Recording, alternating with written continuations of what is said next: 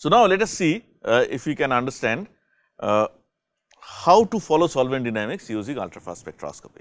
And as we are going to discuss by the end of this module, this sometimes solvation can be ultra slow as well, and fast or slow study of solvation dynamics can give us some useful and interesting information.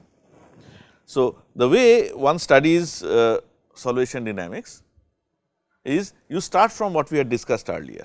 You start with a molecule which has near zero dipole moment and you excite it, and the molecule should be such that there is a charge transfer in the excited state, ultrafast charge transfer. So, this is the situation in the ground state.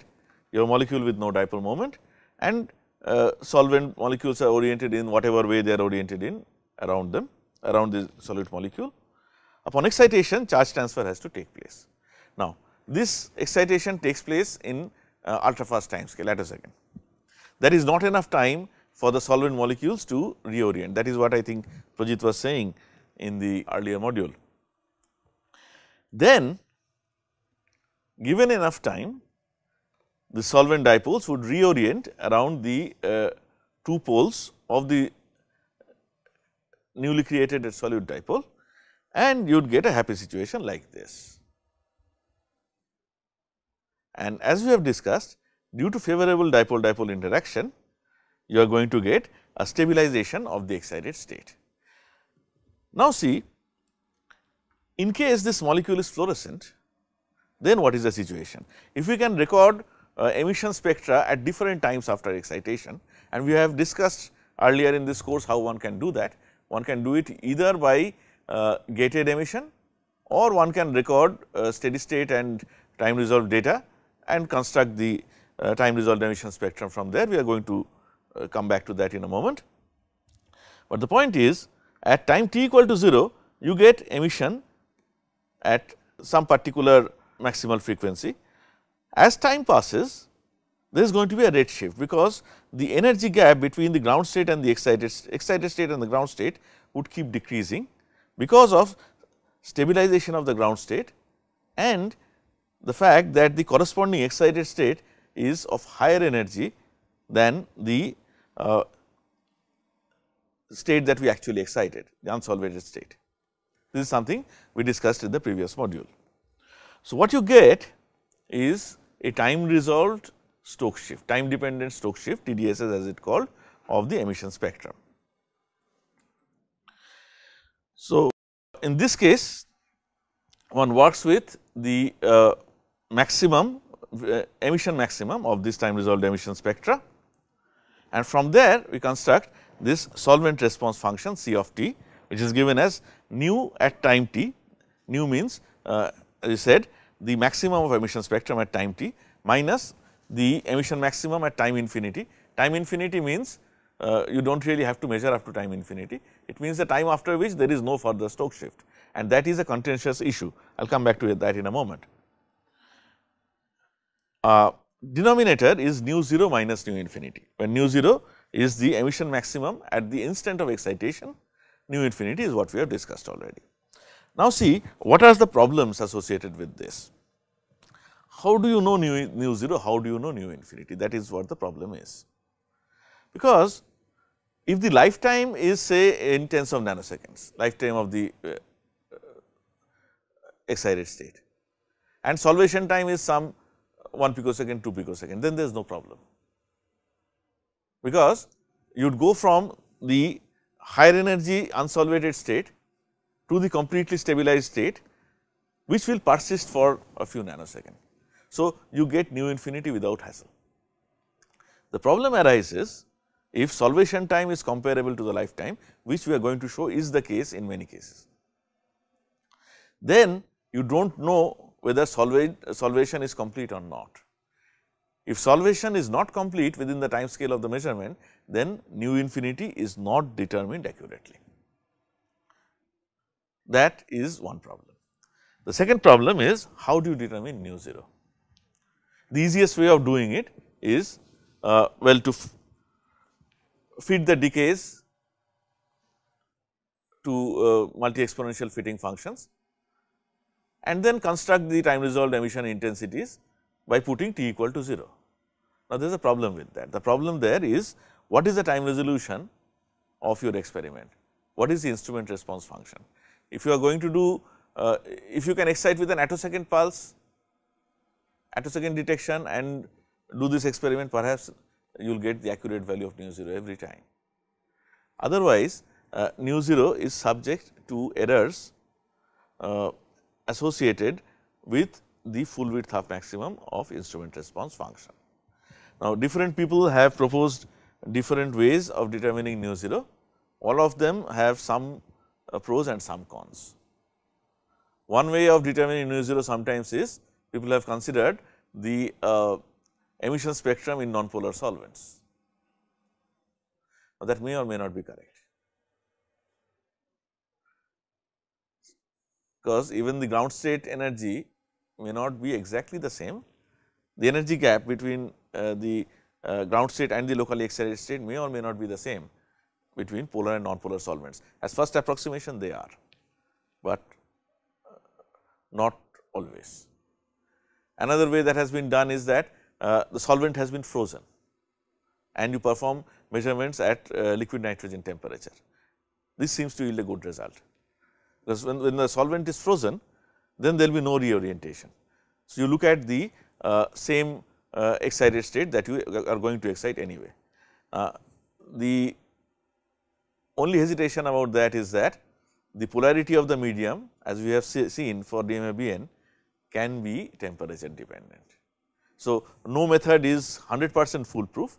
You have to work within whatever limitation it might have. Okay. Now, let us come back to this fraction itself. What does it denote? Nu at t minus nu at infinity divided by nu at 0 minus nu at infinity. What is the significance of this fraction? Okay, nu 0 minus nu infinity, what is that? That is the total Stokes shift. What is nu t minus nu infinity? Stokes shift that is yet to happen. So, this fraction C of t is the fraction of solvation that is yet to happen. Okay. As has been discussed very nicely in this golden paper, it has been cited I do not know how many thousand times. It is a very famous paper by Bakchi, Oxtoby and Fleming 1987. What they have discussed is that due to linear response theory, in the simplest case scenario, you expect this C of t to decay exponentially. However, most of the time you do not get a simple exponential decay, you get something like this.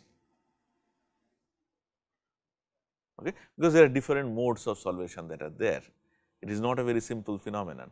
As we are going to present very briefly about water, there are different things that happen. That is why you usually do not get, there are cases in which you get single exponential, as we are going to show, but many times you do not get a simple single exponential decay of your solvent response function.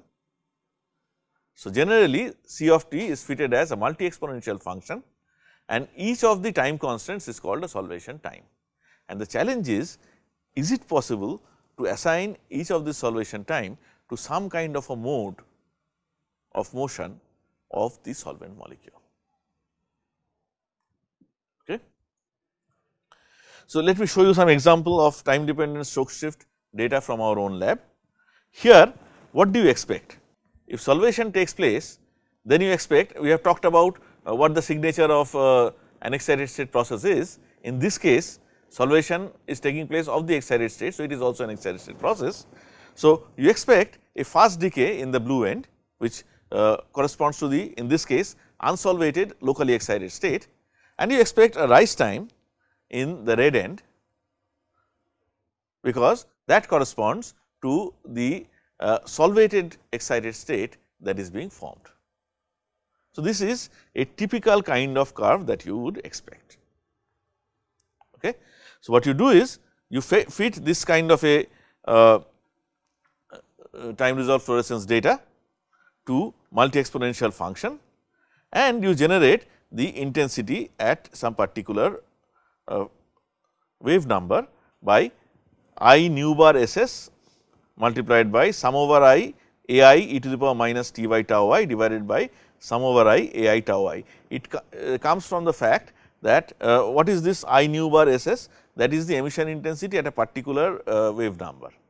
Now, emission intensity at a particular wave number is essentially integral of time resolved intensity from 0 to infinity. It comes from there. It is a standard integral which turns out to be sum over I a I tau I, which is the total intensity, and you get this kind of an expression.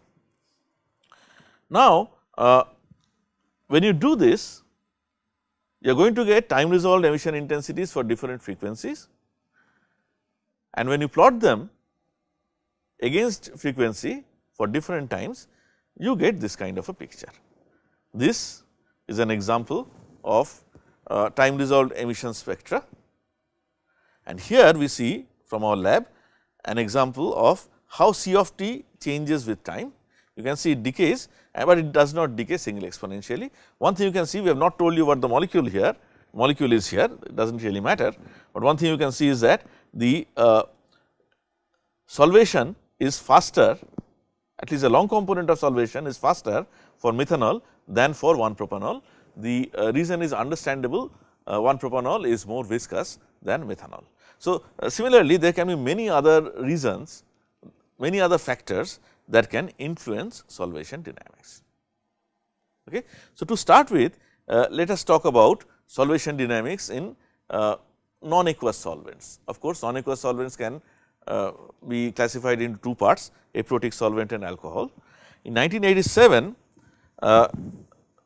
Graham Fleming's group has made significant contribution to the field of solvation dynamics, and not only Fleming, his students who later on went on to become independent researchers, they have also done significant work. So, you can think Fleming school comprising Kastner, Marancelli, all these people have contributed big time.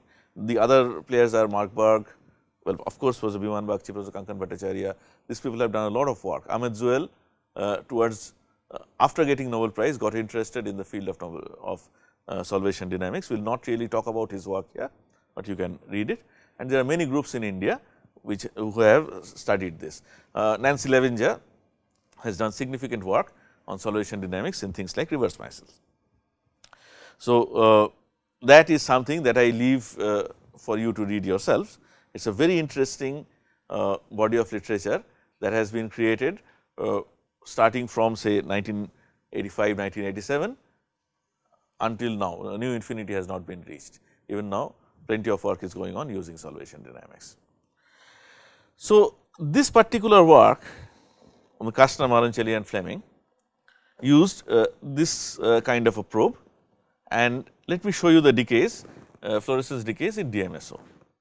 So, as you see in the blue end 570 nanometer, you have a fast decay that almost gets over within 30 picosecond.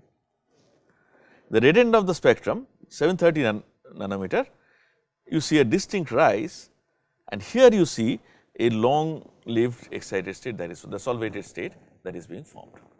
Okay. So, this is the signature of solvation that we were talking about. From there they constructed the time resolved emission spectrum, and here in this early work they did not really bother working out C of t, they simply plotted nu at time t against t. As you understand, you can rearrange that equation, right, and you can still get solvation time, and these are the solvation parameters that they obtained. So, as you see, for acetonitrile linear response theory holds very nicely. There is a single exponential decay associated with a 0.4 400 femtosecond decay. Sorry, that is for acetonitrile. For DMSO it is the same thing, but the decay is slower, 3.1 picosecond. So, you see acetonitrile and DMSO, are they protic, aprotic, what kind of solvents are they? Both are aprotic solvents. Still there is an almost order of magnitude difference in solvation time. That depends on the polarity of the solvent by and large. So, here you see a signature of polarity. Then when you go to nitrobenzene, things get a little more complicated because you get a double exponential nature of decay. First one is 3.4, 2.3 is I think calculated theoretically, and second one is 6.3 picosecond. So, if you look at nu bar infinity, and you better look at nu 0 minus nu infinity, here also you see a lot of difference. I think this is in thousands of centimeter inverse or something. This one is 1200, this is 770, this is 1080. So, even the extent of stabilization, not just dynamics, depends on the solvent, and even that has a story to tell. From there, the moment you go to protic solvents, methanol has a 3.3 nanosecond single exponential solvation time, butanol has a 66 nanosecond, 3.3 picosecond, 66 picosecond and 100 picosecond. So, of course, for butanol, which is a more viscous solvent, you get slower solvation times, and due to viscosity different kinds of modes get decoupled, and that is why you see not one, but two different solvation times. This is only one example of solvation in aprotic solvents.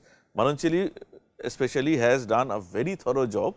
I remember this JCP paper of 1994 or 95, where I think there were several probes and like 30-40 solvents. So, of that paper, I think 4 pages of that paper were just tables like this is a small table. So, exhaustive work has been done in non-aqueous solvents to understand the factors that contribute to solvation dynamics. Polarity, viscosity, hydrogen bonding, everything matters. Having done this, the next question that was asked is, what about solvation dynamics in water? Now, this is a very important and fundamental question that has been dealt with significantly after the report that I am going to show you, because after all the entire life is based on water, right. So, understanding what happens in water is an interesting question that has persisted, and water is not a simple liquid, right. Sometimes figuratively we say something is as simple as water, that is a completely wrong sentence scientifically. Perhaps we should say as simple as hot water, because in hot water some hydrogen bonds are broken. Water itself is an abnormal liquid, as we all know. It should not have been a liquid in the first place, because H2S is a gas, oxygen and sulfur, oxygen is lighter. The reason why water is liquid is hydrogen bond. So, all the life processes are dependent on this extraordinary liquid, that is water. It is important to study solvation dynamics in water in many different forms. So, the first report of this came in 1994, once again from Graham Fleming's group, and the importance of this work is highlighted in the fact that it was published in Nature. Here similar TDSS studies were performed using coumarin 343. So, this has become one of the most used fluorescence probes after this study. Okay. So, there are coumarin 120 is one, 343 is one. So, using this, Fleming and co-workers got this kind of time resolved decays. This is all femtosecond optical gating experiment. Okay. You can see fast decay in the blue end, rise in the red end, and you can note the full scale of the experiment 2 picosecond. Of course, this is a zoomed in picture. They did do the experiment for much longer time. And having done this, they obtained the C of t and saw how it evolves in time. There is a lot of data in this. We are only giving you an overview. The expectation is that you are going to read this. This paper is extremely important, should be read in detail. I am not presenting even the numbers here. So, here this is the experimental time evolution of C of t, and the other things that you see are theoretical fit and all that, and this is how the oscillation takes place, that is shown using molecular dynamics. So, crux of the matter is that it is multi-exponential. In fact, there is an initial Gaussian component, it is not exponential all the way. And what Fleming and co-workers did in this paper is that using experiment as well as molecular dynamics, they could attribute the different solvation times to different kinds of motion of water, reorientation, libration. What is the meaning of libration? Libration means restricted rotation. So, remember when we take water in isolation, that is what we are used to thinking. It is just HOH, but water is not present in isolation in its liquid state, as we know. It is an associated liquid, there are hydrogen bonds. So, when a water molecule tries to rotate, very often what happens is this hydrogen bond with the next water molecule hinders the rotation. It cannot rotate all the way, it comes back. So, that becomes a kind of an oscillatory motion, which is identified as a low frequency vibrational motion. It is not really rotating, this kind of a motion back and forth. So, that of course has energy that is much more than rotational motion, but significantly less compared to vibrational motions. In the next module, we will actually show you the spectrum of water, IR spectrum, where you will see what kind of wave numbers are associated with this libration. So, these different modes of water, how they contribute to solvation, that is what was worked out in this paper. Please read it. So, this was 1994. The next year, the same group, Fleming's group, published a paper in Faraday, Journal of Chemical Society, Faraday transaction. So, what they showed, the experiment they did there is that they took two probes, C343 and C420, and they performed the experiment not in just water, but in cyclodextrin, in aqueous cyclodextrin solution. Okay. Cyclodextrin, as we might have said earlier, I do not remember if we have, is a macromolecule that looks like an ice cream cup without a bottom. And the reason why cyclodextrin is interesting is that the outer surface of cyclodextrin is polar, the inner surface is non-polar. So, it can be used to solubilize non-polar solutes in water, non-polar molecules in water. It is used very frequently in drug formulation and all that.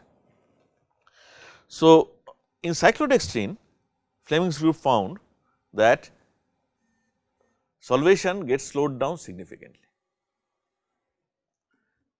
This is a comparison of the time evolution of C of t between water and cyclodextrin, and these are the associated solvation times. So, you see that in addition to the picosecond component that was there, first of all they did not observe a less than picosecond component, this was a TCSVC experiment, and more importantly hundreds of picosecond component, and in one case what they observed as a nanosecond component came in. So, you have slowing down of solvation by an order of magnitude, and this paper sparked a series of work that has resulted in publication of I do not know how many thousand of paper. Half of my PhD thesis was inspired by this one paper. So, the explanation initially was actually not correct. What everybody thought was that you have bound water and free water. So, free water rotates quickly, free water moves quickly and contributes to the fast component of solvation. Bound water moves slowly and contributes to the slow component of solvation. That is not quite right. As has been elucidated later, mainly by the group of Professor Biman Bagchi, there is a dynamic equilibrium. Remember I talked about dynamic exchange of solvents in the previous module or maybe in this module. So, what they showed is that the bound water is actually, you can think, frozen. It does not participate in solvation as such. However, there is a dynamic exchange between bound and free water. It is always the free water that is reorienting around the newly created dipole moment. But there is an exchange, and if you remember your lessons from chemical kinetics, if there is some equilibrium associated with that, you have to take that into account, the forward and backward rate constant. And this exchange is what is associated with the slow component of water. That is something that came out very nicely in this Nandi-Bagchi theory, and this is the cartoon representation of, let us say, a protein to which water is hydrogen bonded, and here you have the regular network of free water.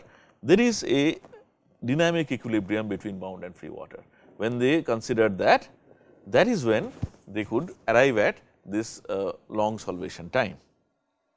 So, if you look at the energies, this is the situation for free water, this is the situation for bound water. There is a barrier crossing back and forth. This K1 and K2 have to be considered when you build the kinetic scheme for solvation. That is what causes slow solvation. Okay.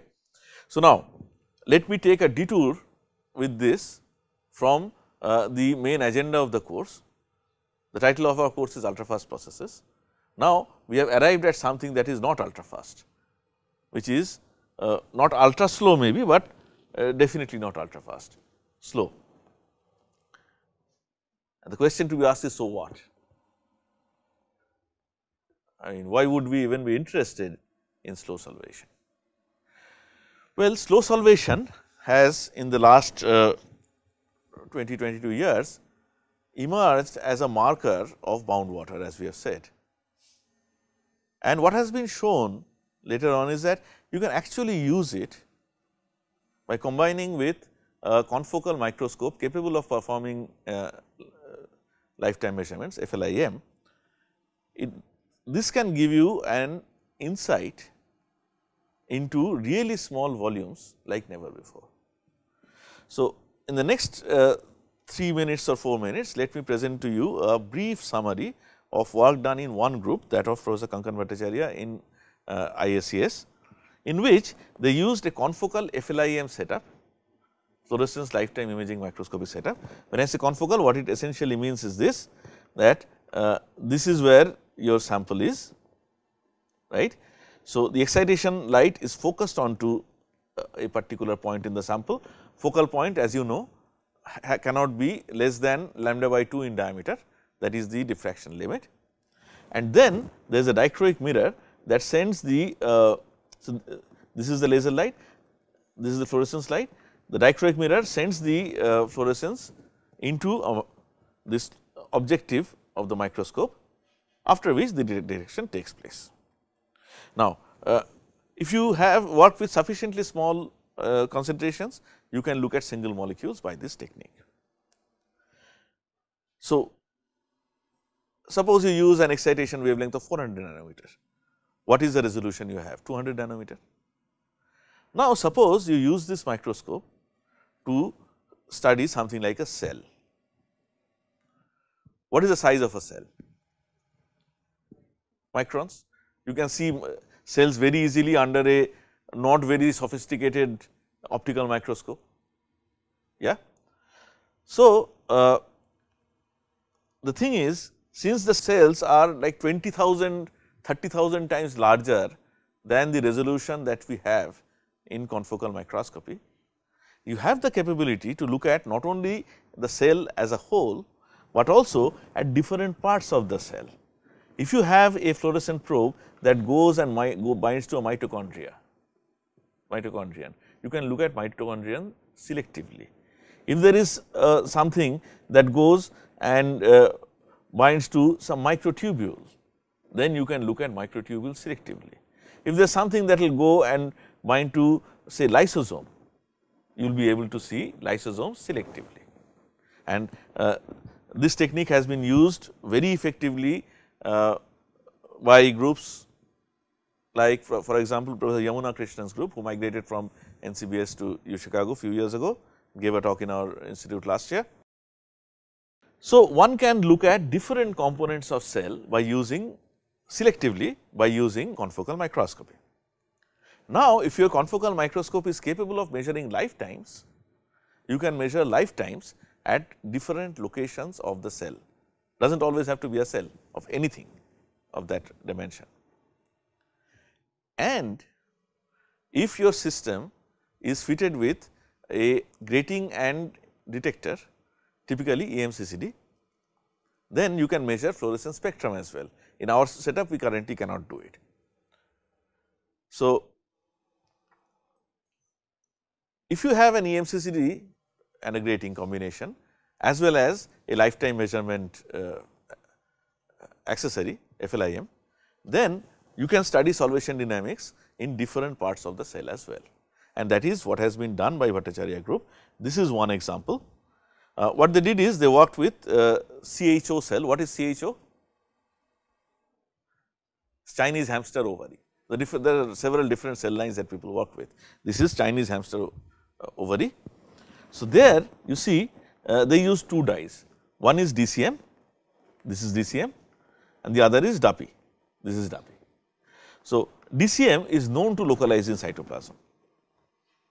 We will not get into the detail of why, that one can study. DAPI is known to bind to nucleus. So, what you see here is that if you look at the decays, fluorescence decays, they are definitely wavelength dependent.